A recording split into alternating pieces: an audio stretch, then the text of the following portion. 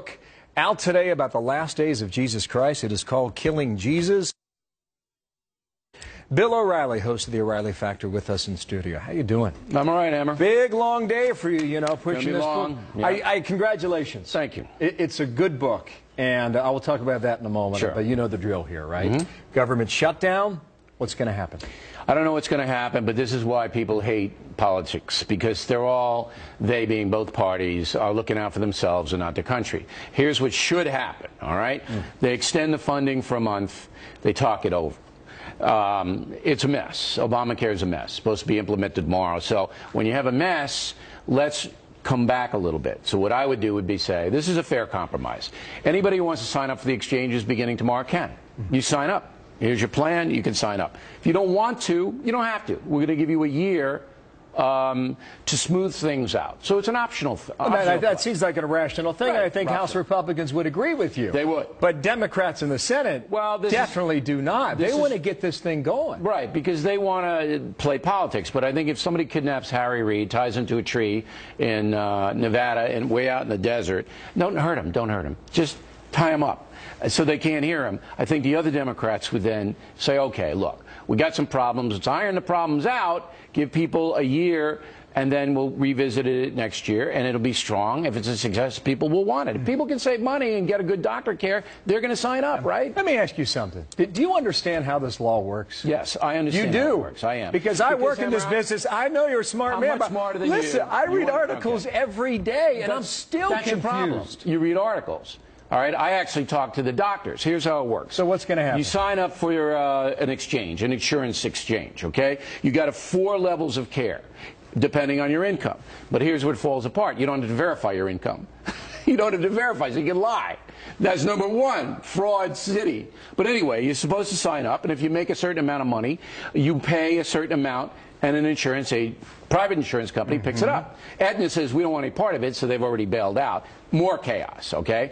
And if you go below a certain amount of salary, like $75,000, the government gives you money to buy the plan, whatever plan you. So but there are subsidies built into this thing. There's subsidies because deductibles built into this thing. If you want the best plan and you make $60,000, the government will fill in up to a certain amount of money for you. So what it is a huge entitlement for poor people, because they get free health care, government picks up 100%, and for people making $75,000, they get a little bit of a supplement. That's what it is, Hammer. Okay. All right. I don't even think it's that simple, but put that to the side for now. This book is going to be a huge success. And I think when people start reading it, I think the one thing that will surprise them is the amount of Roman history that you provided during that time, that era. Now, why did you think that was so important to understand this? You read the book, right? Yes, I did. Okay. You have to contrast the message of Jesus to what was happening in Jesus' world to know why the people rallied around Jesus. Thousands of people were following him around. Why? Why?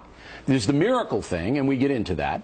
But there's also, here are the Romans and the Jewish Sanhedrin stealing from the folks, stealing from them, and folks didn't have anything, but taxing them up to here, all right, because it was a corrupt society. And here comes Jesus saying, don't do that, and actually getting angry about it, turning over the tables in the temple, the money changers. He was a threat.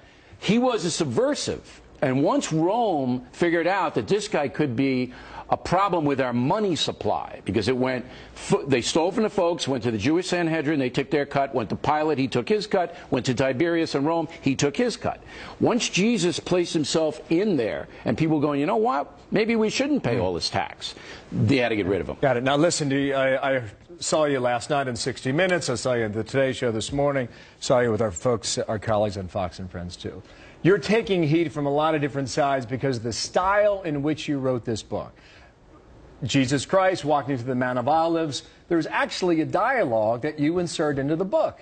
Jesus was hungry, he went looking for a fig on a tree. I mean, explain how the style of the dialogue you were able to arrive at, because none of that is documented anywhere. It's oral history, and it is documented in places. It's oral. Look, let me just give you one simple example. John, the Apostle John, okay? He was there. He was there for the whole deal, the whole ride. He wrote John the Gospel on the Greek island of Patmos. It's documented. He wrote it as an elderly man. That's an eyewitness account. And John didn't embellish very much. Luke and Matthew did, but not John. So when you read John's gospel, he saw it happen. So you take what John writes, and then you compare it to what the Roman records were, the Jewish records were, even Islam wrote about Jesus. Even their historians wrote about him. And so you put it, all of the research, to see how it stacks up against the oral history of the Gospels, and presto, you have I got you. And the Romans were brutal, too, and I think you point that in many ways. And a crucifixion was a type of intimidation to Well, just the people. cross on the cover of the book, it sends the message that this is a history book. That is the cross that Jesus was crucified on, not the small t that you see in the church. Because that stem of the cross was in the Golgotha, in the ground. That was permanent. And then they just put the top, they lowered it down. You see the ropes there. Now, just that sends the message that we're not fooling around in this book. This is what happened to Jesus. If you want to know, you read the book. If you don't want to know, fine with me. Listen, good luck with it. I know you don't need my Amber. luck. You're going to do terrific with it, as we saw with Lincoln and Kennedy and now this. Thank you. Nice to see you, Bill. All right. Martha. All right. Thanks, Bill. So the legal